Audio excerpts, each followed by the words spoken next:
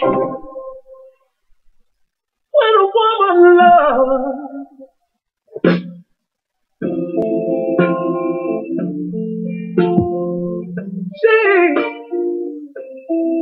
she loves for real.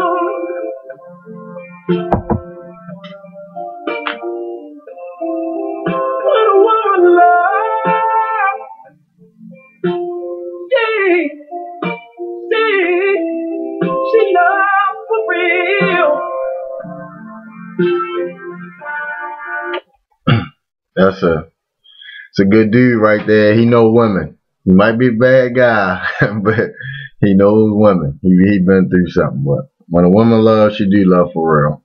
And I recognize that. I got 4 daughters, and that's another reason why I decided to do this. I recognize that women, are just lost. Nobody telling the truth, but I'm going to do it. I said in my first video, I'm not a relationship expert, and I don't believe you could be a relationship expert. I don't believe you could be an expert on people. It's just way too complex and too different. Everybody's different.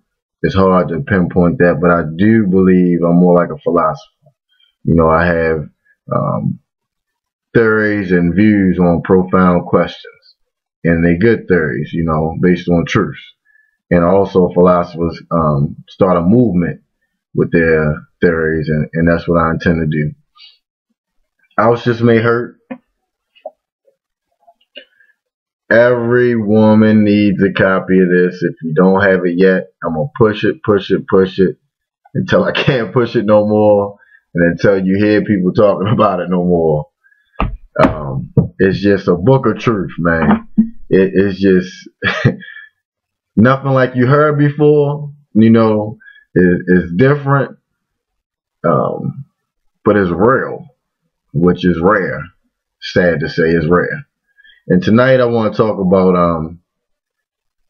the fact, I want everybody to listen to me. The topic is men repress who they are to coexist with women.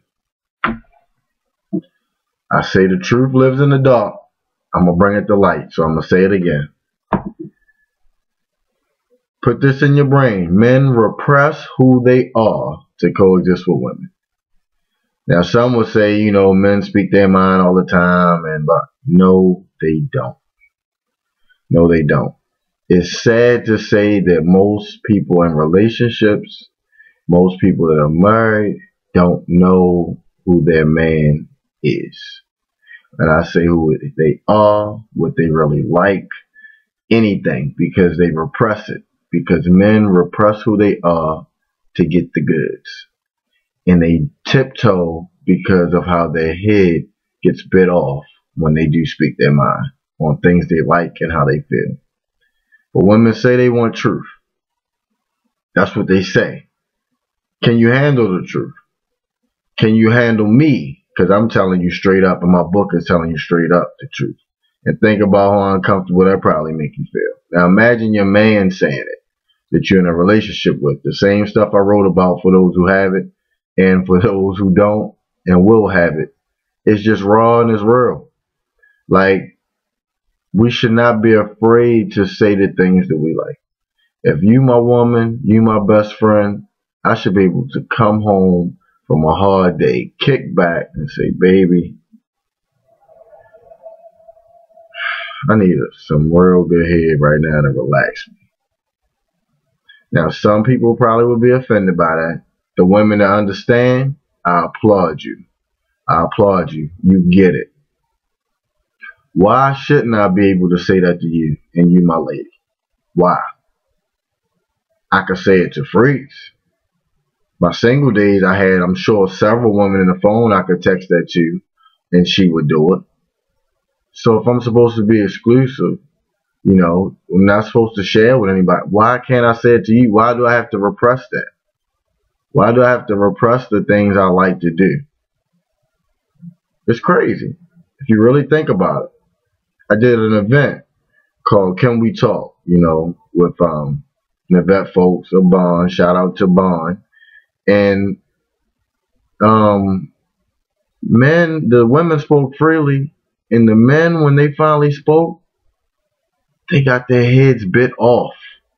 And those who really told the most truth or kept it real, oh, they wanted them to shut up for the rest of the thing, and they were getting whispers about them all night about how horrible, oh my God. And then the guys that spoke up and said what women wanted to hear, they got applauded, but those guys were full of it. And the men knew they were full of it. So women, why would you want to applaud something that's not reality? The reason relationships break up, the reason why secret lives and all this go on, yes, it's immature on the man's part because he should leave. But it's just an ongoing trend of you can only have this type of woman you bring home and this type of woman for fun. And the fact that you feel like you have to have two because the woman that you bring home won't understand the fun part. And that's crazy. And if you are the woman that's home, you should be wanting to explore that man. You should be wanting to talk to the baby. What is it that you like? Are you satisfied? What is it you like me to do? Am I doing this right? Am I licking this right? You should want to know. And then that's going to make, in both parties, he should be that way for you, but both parties should want to be the best for each other.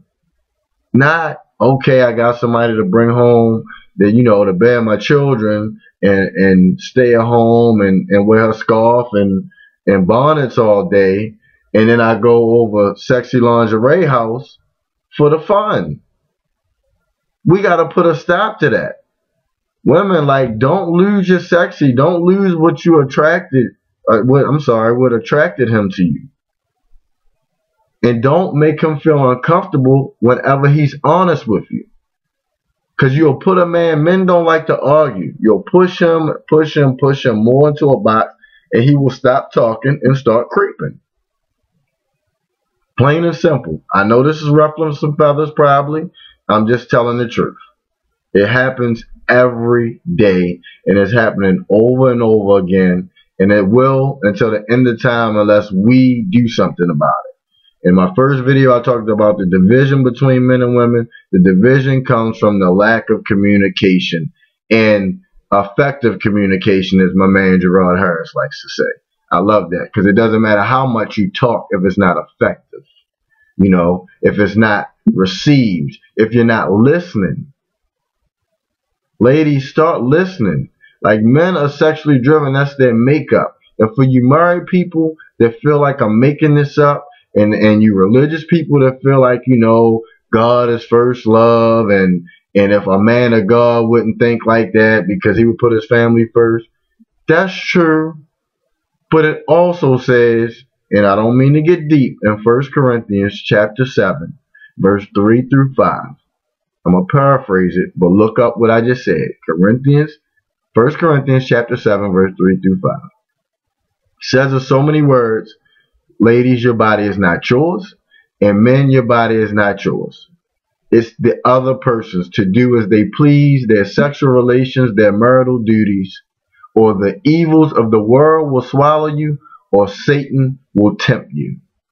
Yes, it's spoken about, it's written about, because that's our natural makeup.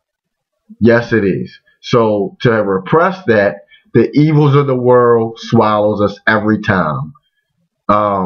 Strip clubs, massage parlors, prostitution. Evils of the world will swallow you every time, because I should be able to say and do what I would do with them at home with my lady without feeling like it's something wrong with me. I should be able to say that. It shouldn't be that big of a deal. A man show you a great time, he take you out and do all the things you like to do. You kiss him on the cheek and you go to sleep. So now he's in the basement with internet porn on, jerking off. You have fun all day, he's having a miserable night. Because he doesn't want a spoon. And you trying to convince him that spooning is the mature thing to do at the end of the night. No, you as lady, you should, like Chris Rock said, you should be the first lady on your knees sucking his you-know-what. Plain and simple. If he's worthy, again, if he's your man, if he's your husband, he shouldn't have to repress these things. He should be able to be his wild, freaky self, wild, whatever self at home, or whether it's the racetrack or football or whatever it is, so he won't have to go do that elsewhere. Stop making him repress it. Stop making him feel guilty just because you don't want to put forth the effort to cater to him as you want him to cater to you. He has needs too. I know I'm probably, ruffling some feathers tonight, but the truth is all I know. Outs Just May Hurt. Follow me at Outs Just May Hurt on Twitter. Email me, davidlloydmarcus@gmail.com. Find me on Facebook by my email, or David Outs Just May Hurt Marcus. I speak this. I live this. This is my movement. I believe in it. Men and women need to talk more, plain and simple. Plain and simple. There should not be this division, and we need better households. Like I said, I learn every day through me speaking to y'all. I learn my own self. I speak to you as I learn sometimes. It's just what it is, and we should not be afraid to say it. I'm tired. I don't know if you're tired. I'm tired of this ongoing cycle that's been happening year after year after year of, relationships have to be one way. People in relationships, it's only about 15% of people in passionate, sexual, healthy, fun, loving relationships. That's crazy. That's crazy, and that's all due to repression. That's all due to not being your woman, or not being, or woman not being your man's best friend. So you know what he like and don't like. And so you're always wanting to please. Because again, as I said in my first video, it takes effort. That's why they say relationship takes hard work. Because it's effort. It's something you consciously do for somebody of needs you can't relate to. Saying it again, because you're different. So you just got to listen and fulfill. Stop making your man repress it. Don't be with a man that repress who you are. I should address the men that come on with the phony, and women talk bad about men. They come on your status updates and go, yeah, well, there's some real men left, knowing they thinking and want to do the same things to you that the bad guys want to do. But they go ahead with the phony script. But I'm going to leave them alone right now because my video going too long. Outs Just May Hurt, y'all. Follow me. Buy the book. You can't download it on Kindle. Get my uploads up. And I love all the support I'm getting in a short period of time. I love every time I see somebody update or sharing a video. Appreciate y'all. It all comes from love. Not a bad place. I'm not trying to bash women or men. I'm just trying to bring us closer together. And honesty, the only way we're going to get there. Love y'all.